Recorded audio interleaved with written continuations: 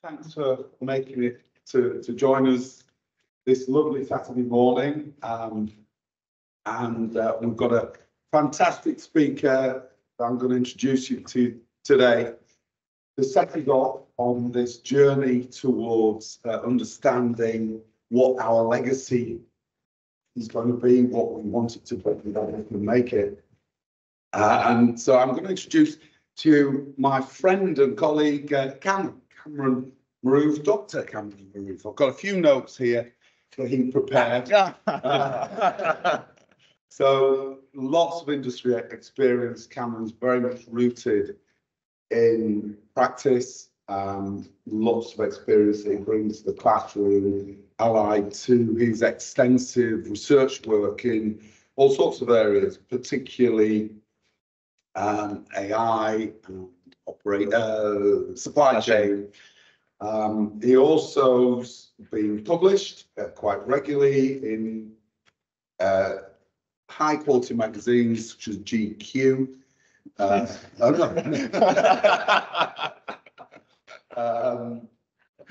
wouldn't surprise me.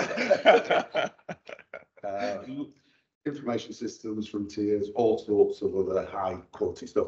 Lots of radio and television appearances, but it's a little known fact that one of it on his CV, I got a quick glimpse of. He's got down there that he was Bradford and District Under 11's hurdles champion in 1997, aged 18. So, with that, I'm going to hand over to Kamran, who's got a fascinating talk lined up for us on AI, what we need to know, but sometimes dare not asking. Thanks, Kamran. Thank you so much, Nick, for the introduction. Thank you, everyone. And you kind of all beaten me to the round of applause. So I'm going to say getting you here on a Saturday morning means we all deserve another round of applause. So I feel let's all of it. So, thanks for being here. My wife had to kick me out of bed and said, "Your life is going on Saturday. This isn't coming." So I also had to kind of drag myself out. But thanks for being here, guys. Today's session essentially is around pretty much what Nick has kind of alluded towards AI in business, and kind of some of the questions that you kind of might think are maybe probably too trivial sometimes, or questions that you might actually think, ooh, how do we ask and how do we frame that? And hopefully through some of the research that I do, some of the consultancy work that I do alongside the university, I've kind of hopefully allude to some of those answers there. So just a quick introduction, which Nick's actually done a really good job on. I am an associate professor in supply chain analytics. I lead our MSc Applied AI and Data Analytics MSc, which is the largest recruiting MSc as per HESA data across the whole of the UK.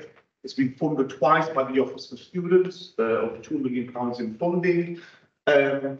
And I'm pretty much kind of pleased to say I'm an advocate for the university. I have to appear on kind of a reputable sharing research that we do and the opportunities that we're able to afford for organisations and so on and so forth. So my kind of presentation is going to have some sort of questions that I'll kind of be asking the audience and also kind of reflecting on myself as well. And the first one I thought is the talks of AI. We heard extensively yesterday on the biases of AI, particularly during the AI Summit. So I thought I'd ask GenCraft. Anyone come across GenCraft, a generative AI platform which pretty much generates images for you. So you kind of put in all weird and wonderful combinations. You know, tell me what X might look like, or create this image for me, and it pretty much generates it for you. So I asked it was, AI, show me what today's workshop will look like. So in other words, I must have put something along the lines of somebody leading an AI session during an MBA Summit. Please tell me what that might look like. So this is what it came up with. Now, it's interesting because I kind of expected something on this line, and quite funny, Jack looks like you, I was going to say, looks quite similar to you. But that was part of kind of what I was expecting, and that kind of will bring me on to one of the first topics for today. So I kind of added a little prompt to say, not accurate, please try to be more realistic. Okay, so this is what the algorithm brought up. They probably assumed that when I said it's not realistic, it's the fact that there's not many audiences you could see, but not the fact that I was alluding to actually the picture, right? So what does that actually mean? And kind of how does this connect to the first theme of the session? Is biases, right? In the academic field, it's often referred to as the lack of diversification in AI. Or and kind of excuse the phraseology, but the white guy problem is often what's referred to in AI. Now, what does that mean? So in terms of AI itself, in terms of the skill sets, it's predominantly dominated by males, middle age, and often those biases may come into the actual algorithm, but we give some practical examples of that. So kind of the first question, and I allude to this, and I kind of close the loop on this towards the end of the session, is biases, right? How do you manage biases in a field that's evolving, right? And it's even for the technologists, it's very hard to keep on top of the trend. So how do we manage that disposition of AI assume that if somebody, you know, just this example here, a professor would look like a little bit. But the flip side of the coin is, which I come on to the next slide actually, but research has also shown when asked in organizations, so a recent study was conducted by the IMB, and nearly 3/4 of the organizations had said that they were failing to reduce bias within AI solutions. So while solutions were providing creativity, were opening up opportunities, they did find there were biases embedded into the responses, into the solutions that are being put forward. So biases is real and it's something that needs to be addressed and adapted. But then you also get the flip side of the challenge, is where you're trying to overcompensate for this reason. And I'm not sure if any of you came across sort of some of the controversies with Google's Gemini AI recently, and you come across. So they actually embedded in the algorithms to avoid the biases of kind of white males, AI. The algorithms start putting people, they only put people of color. So it's kind of overcompensating here, where you're trying to actually show, okay, but it's incorrect. So there were factually incorrect images being generated, right? And this was an example of how does of the US and a host of others. So kind of the woke culture is also creeping. So how do you best manage that? On one hand, you've got biases inherently just due to how the field has evolved.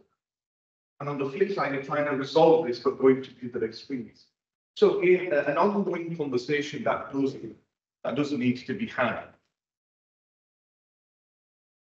Well, there are two questions that have already been kind of discussed.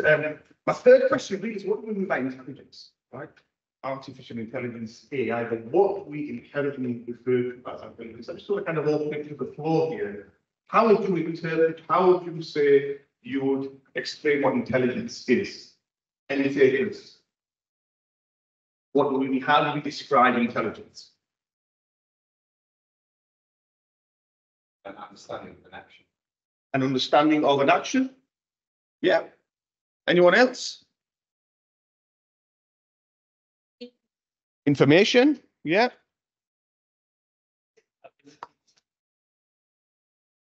Yeah, so actionable. So being able to action on information. So let's have a look at kind of the academic literature and kind of try to conceptualize this from the context of AI. So intelligence kind of pretty much fall into 4 key areas, right? So we have cognitive intelligence, active intelligence, we have adaptive intelligence, and what we refer to as collective intelligence. So kind of if you go through the academic literature in terms of how academics have defined what intelligence means, both in terms of an engineering perspective, but also in its most broadest context, it kind of falls into 4 key areas. So the example of cognitive intelligence is comprehending and speaking the language, right? Learning a language, speaking and engaging in that particular discourse. Active intelligence, a frog catches a fly with its thumb, right? So actually it knows it needs to do something, but in order for it to initiate an action, there has to be some engagement and movement. So connecting those aspects together. Adaptive intelligence and kind of based on nature in general, you know, sunflowers turn their face towards the sun. And this is inherent, it's natural, it doesn't need a prompt, it does it because it knows what it needs to do it. So looking at this kind of more from a biomimicry perspective. And then collective intelligence. So actually utilizing intelligence based on the collective. And an example here we have is of a colony of ants that can find the shortest path. So I want to flip the question back to you guys. So in terms of AI, so when we talk about artificial intelligence, if we was to conceptualize the intelligence of AI based on what we inherently refer to AI as people, as per our understanding, which of these would you say AI can do, and which of these do you think AI probably can't do at this moment in time? What do we think? Any thoughts? AI can do all of them except adaptive. Good. So that's a good kind of. I'll come back to that. So, sorry, what's your name? Clint. Clint. Clint. So Clint thinks cognitive, active, and collective is pretty much readily available for AI systems, but not necessarily adaptive. How many of us agree with it? Raise of hands if we agree with Clint on that. So it looks like, Clint, it's just you at the moment. Any of the takers? Can AI do all of these short answers? AI can do all of these for perspectives. We have a few, okay? Good. So let's have a look. Let's look at some practical examples. So cognitive AI, you've probably come across AlphaGo, the famous case of a chess player who lost to the algorithm. So that's an example of cognitive AI. Active AI, you have robots, the Sophia robot, retail robots. Your most traditional form of AI is automation, where the assembly line, that's an example of active AI. We jump on to adaptive later, and collective AI, swarm AI. You know, many of you must have now seen when it comes to the New Year celebrations, instead of fireworks, particularly in China, they're using swarm AI drones, and absolutely impressive drones to kind of represent and celebrate and visually have that impact. Similar to what Clint said, there's a question mark around adaptive. And we can have a discussion on this. Can AI really adapt in its truest nature? Now, yes, it can adapt if it's been trained to adapt. And kind of that's one of the discussions that I've been kind of bringing forward during the course of this.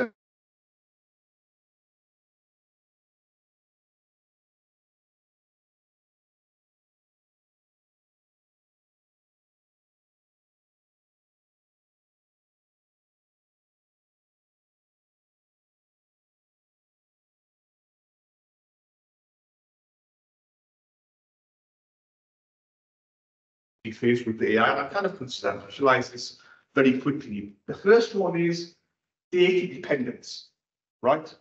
Your AI is only as good as the data you feed it, right? So that straight away should kind of indicate towards how are you able to adapt in a situation or circumstance when AI hasn't been put through that.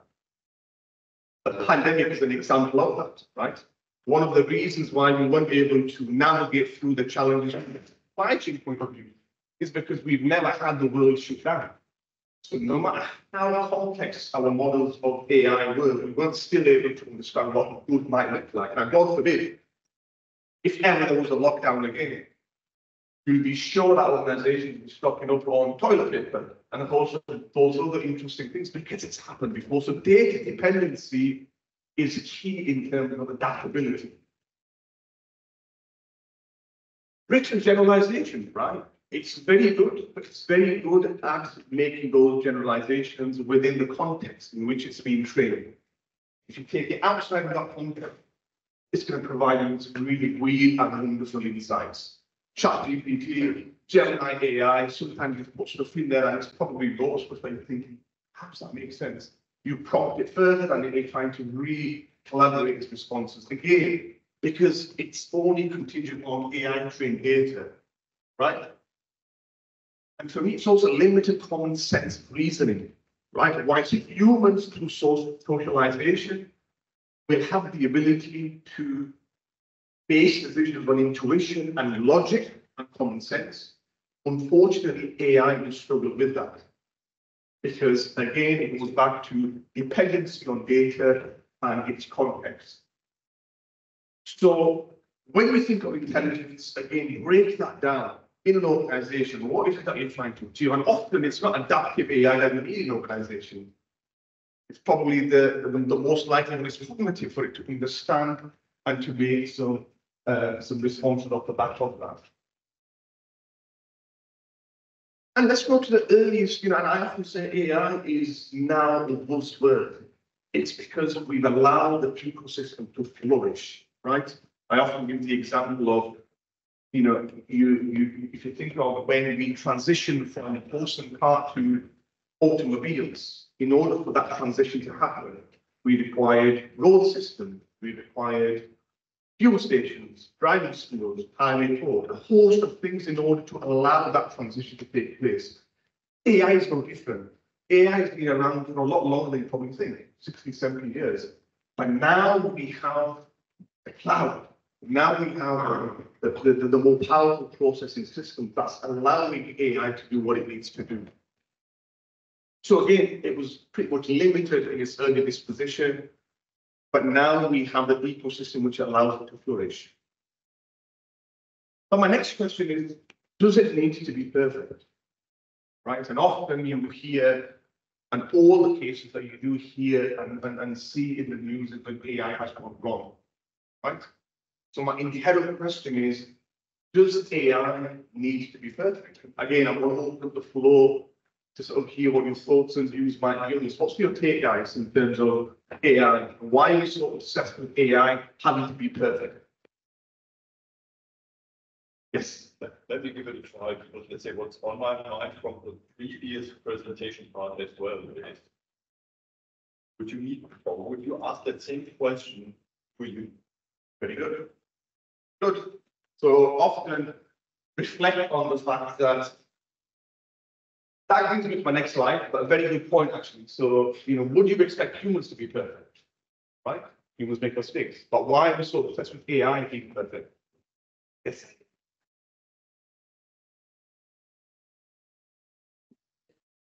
Yes, it does need to be perfect and that's interpretation, so that it can understand difference in scale between one or two patients and conditions inside them. So it needs to be more perfect. Good. So context matters, right?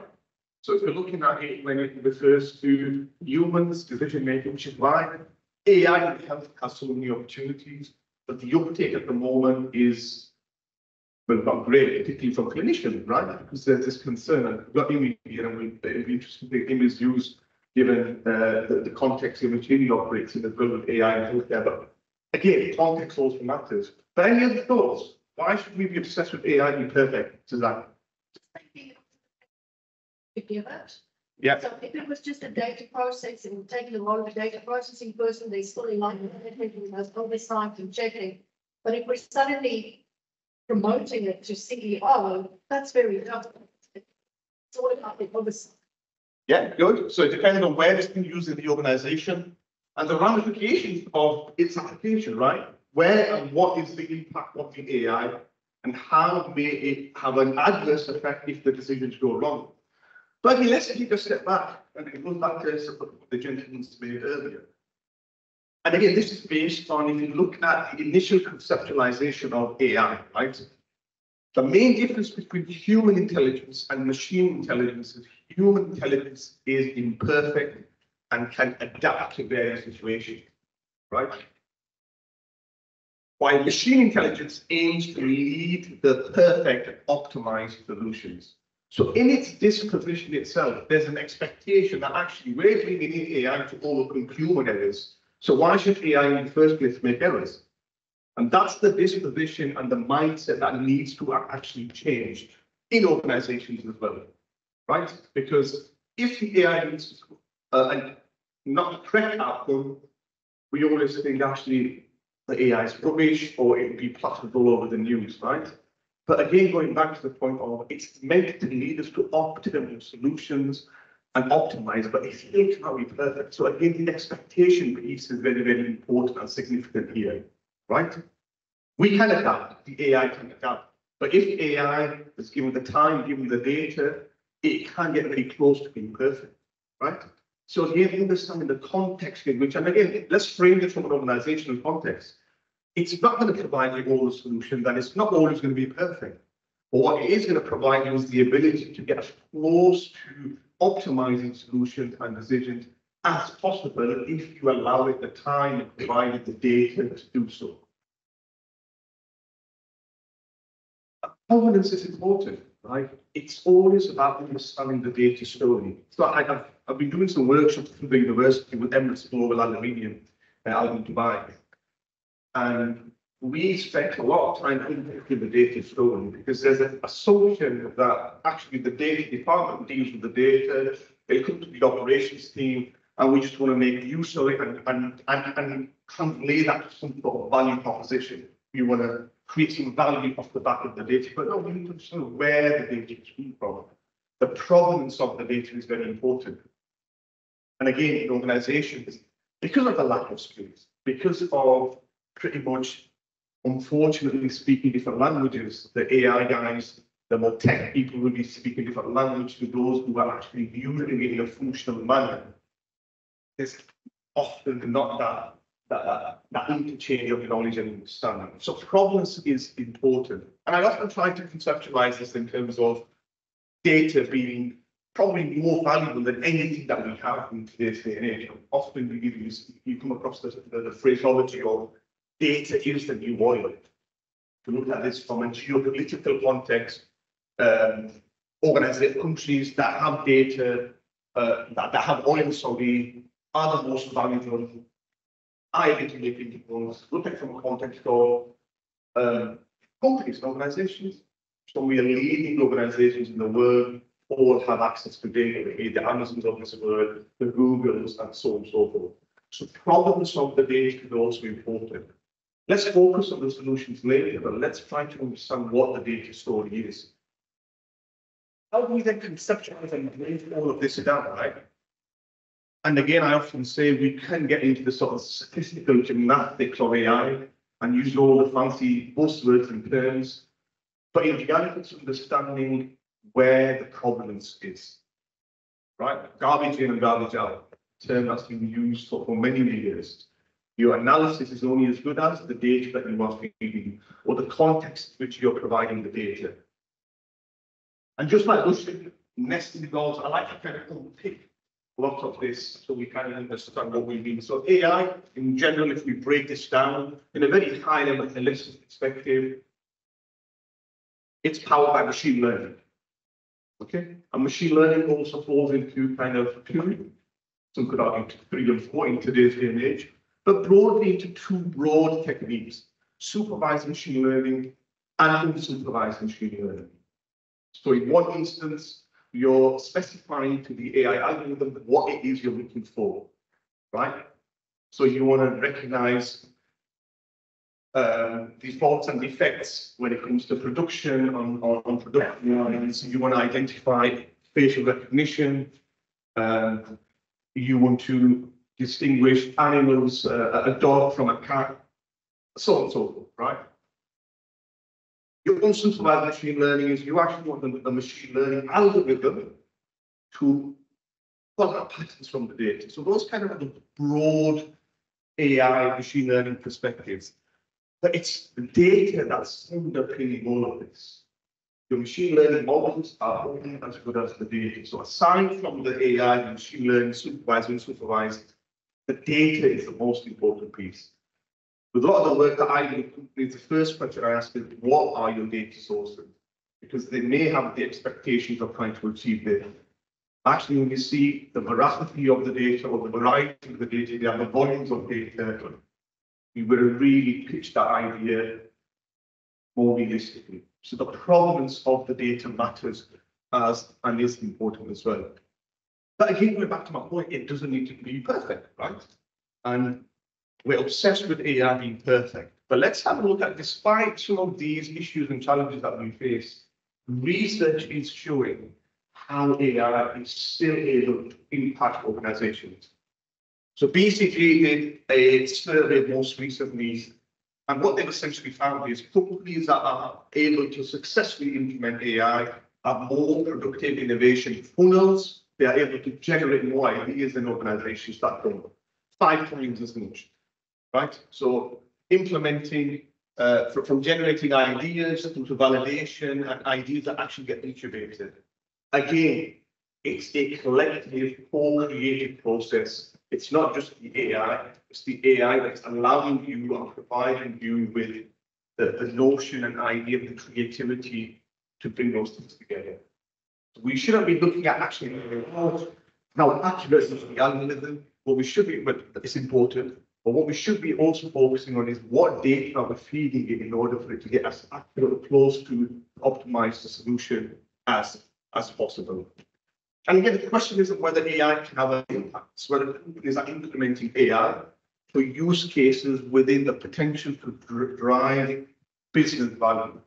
You'll have organizations that may not necessarily have a huge infrastructure, but they connect to the cloud and they're collecting huge amounts of data from social media. And for them, they can do AI, machine learning, they do very targeted, specific data mining just off the back of having connection with the data and storing that data in a cloud facility, right? So it's the value proposition that needs to be focused on, not on how perfect a solution the algorithm actually is. And where to start, right? And often this is the question we always get, particularly when we're working with businesses and in research, where do we actually start when it comes to AI?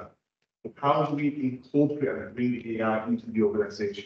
You may have data, right? But it's not really well managed. Or you may be capturing data but actually without purpose. You're collecting it because it's part of your it is part of the data you collect when transactions occur, or the activity that you may be having with your business environment. So where to start? It kind of brings me on to what you've all probably heard in the past, Peter Drucker's. We've all heard of culture eats strategy for breakfast, right? You've obviously heard this term in many contexts, and kind of bringing the true value of people and the vision of people within an organization. But for me, it's strategy eats AI for breakfast, right? And as you can see, quite clearly, I've overlaid strategy with culture there. I couldn't find anything a bit more creative. I tried AI for a robot saying eats breakfast. So anyway, we go to that later. But for me, it's like a strategy, the vision of the AI. Because if you are able to strategize AI and connect that into your organization, you will know what you're collecting and the purposes you're collecting it for. It goes back to the points that I was making. It might not be perfect, but for what we're using it for, it might not require us to be perfect. It might allow us to have those hunches or help us validate and triangulate what our perceptions might be, what our thoughts might be. It might be actually more at a higher strategic level, right? So the purpose of AI has to be defined before you try to deploy the solutions. And for me, AI is just a tool. The strategy is the roadmap. The example is akin to you having, you know, a very powerful sports car, but if you've got a driver who's not able to navigate that, or if you put it in a terrain like in a desert, put Ferrari in a desert, it's not going to really get the results. But if you put it on a racetrack with an experienced driver, he or she will maximize the value from the AI. So strategizing your AI is very, very important. And a lot of the work that academics, when they are going into organizations, is about taking a step back. The AI solution will do what it needs to do. What are you doing it for? What are you using it for? And do you have the resources, do you have the data and infrastructure in place to make that work? And there are different ways in which you could conceptualize and bring in AI to an organization. Now, first of all, it's understanding its orientation, right? Is the AI sitting in a department where it's going to be supporting a particular department? Or is the AI, this was actually co-created with our work with EGA, which they were happy for us to share. Or is the AI actually not task specific but organizational wide? So do we have an AI first strategy where everything in the organization will have some form of machine learning, analysis, synthesization of data set in place? Or actually, is it just in a particular task in a particular department of an organization, which often is the case, right? Often organizations, there might be operations where they're using AI, or marketing where they're using the SF1. Is it an organization-wide thing, or is it a task-oriented element? And where's the problems? Again, going back to my point, garbage in, garbage out. If we're using it for a particular function, do we have the veracity of the data? Do we have a variety of data feeding into that department to help us make informed decisions? When I was working in industry, I worked in Morrison's before I joined academia in supply chain, and they had just deployed the Blue Yonder AI algorithm at the time. And it was really interesting. So when I used to work at the Wakefield Junction 41 site, and the normal process for us to actually pick orders for stores was based on manual inputs from store managers. So store managers would essentially tell us based on weekly trends, these are some of the items that actually we need you to pick. And it would be based on historic trends. But again, with a bit of intuition added to that. So there will always be a gate for tailoring. So when they deployed the Blue Yonder solution, it was really interesting because suddenly we were seeing some very strange kind of trends. You know, there'd be orders of more washing powder, more beer and pop and crisps than normal. And again, the interesting thing that the AI was doing was it wasn't just capturing the data based on historic trends in sales, but also external data that was being fed into that. So weather, for example. So one of the things we saw was a high washing powder. We were thinking, why is this? And there wasn't, it wasn't particularly obvious why that was the case. But the algorithm would identify that there's a forecasted heat wave to occur. When it's warm, what happens? It's wet, when we put washing out, right? So what the algorithm identified is actually when it's really warm, washing powder gets stored.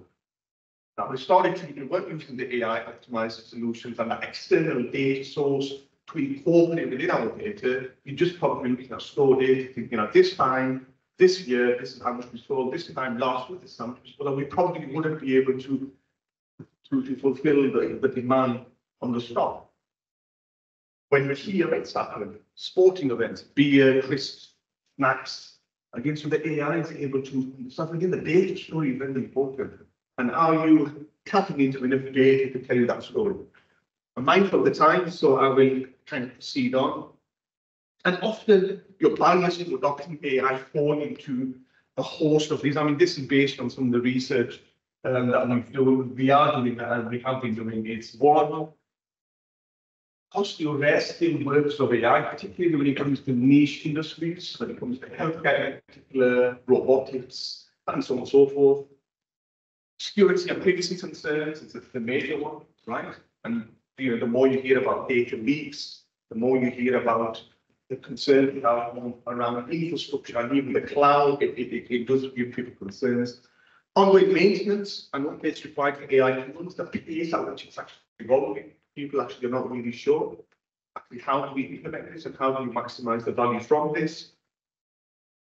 Weak integration of capabilities, systems not talking to one another. So particularly why it's important to have an understanding of is it organizational wide, task specific, because you need interoperability, you need systems to talk to one another, you need systems to share data with one another.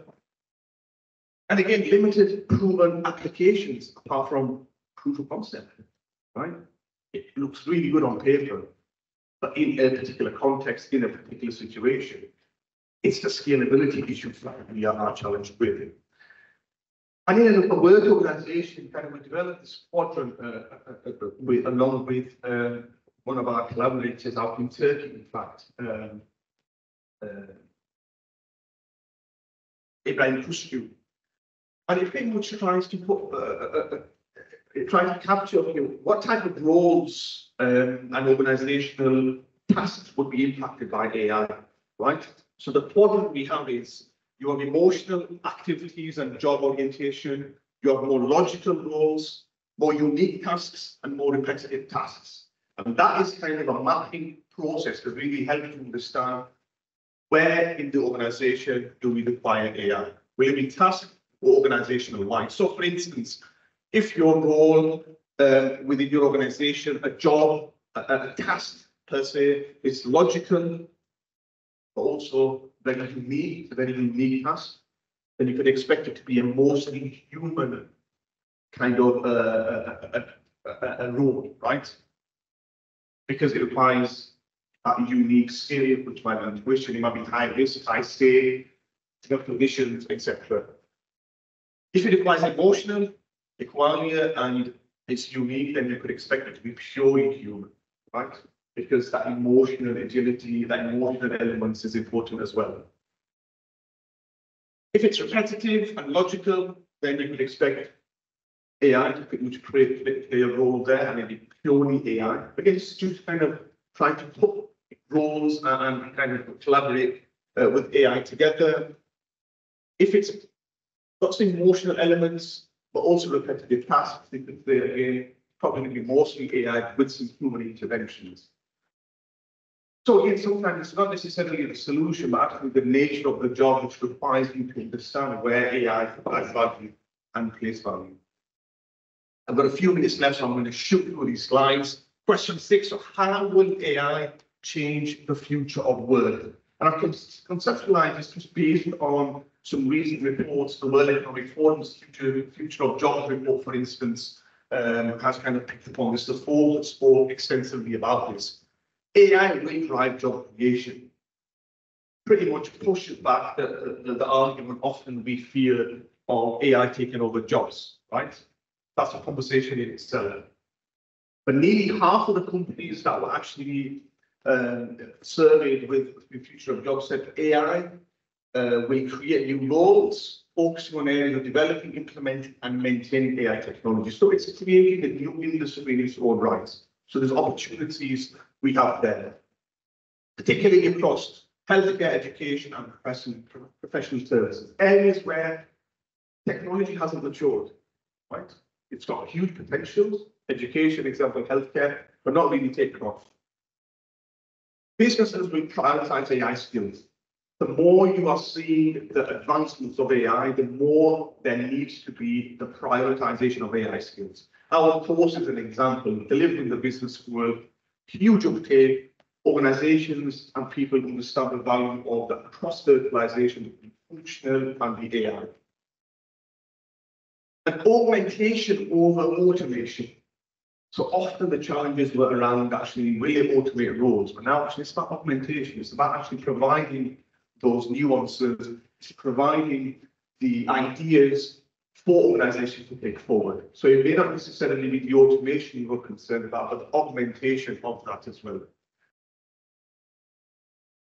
But we have to be mindful, and I won't go through each and every one of this. It's still not perfect, and that's kind of the key message that I'm going to pass over. There are a host of examples. You will find them on a daily basis where AI is making mistakes. Some of them not costly, others hugely costly. Could be costly in the context of brand, right? Organizational brand equity, reputation. You know, there's a host of examples here from racism to anti-Semitism. And again, because the AI actually, either the data or the people programming the data, their nuances fall into this. This is only yesterday, believe it or not, right? So £20 million deepfake scam through a phone call. So somebody actually wiring over 20 million in whatever capacity off the back of a phone call, which they thought a senior manager had authorised. This was yesterday, last night, actually. I'll just check if there's anything more topical that I could put into the actual slides. Racial profiling, again, going back to my point of the provenance, the data is only as good as, the AI is only as good as data you feed it, and the data is only as good as the people programming and their biases coming into this, which is why, again, there's a need for diversification of that. So how do we redress the balance? And for me, it's these particular points here. Diverse and representative data. Very important. That is in terms of the skills and the people who are actually in the field. Having algorithmic transparency, explaining the AI. Why has the AI decided to make this decision? And that's where the focus now is on white box algorithms, where actually we want to know why the AI should make those particular decisions. Continuous monitoring and auditing. There needs to be governance and external auditing on how AI is being used in organizations, and that governance piece is lacking. Diverse development teams. Again, going back to my point of diversifying the pool, which helps then focus on your overall outputs, and ethical guidelines and standards. And again, these are areas where we are lacking and falling behind. The Brexit situation and how data had fed into that narrative, the Trump campaign and how data had led into that has shown there is a lack of governance and guidance still, and the policymakers are lagging behind, and that's the reality. So my final question then is, which is often asked, will AI take over our jobs, right? It's a common question and a common theme. And for me, it's AI won't take your job or business, but the people who learn and apply AI will. And that's what it comes down to, which is why you will then have our friend who I have managed to start my learning to the context. Thank you, guys. Sorry I've gone over a little bit, Nick. I know you were tempted to kick me off stage. Any questions? You have time for questions? Or I'm around. Yes, I'm around. So maybe we could take questions in the panel, but also in the networking in after the end of the next session. Yeah. Thank you, guys.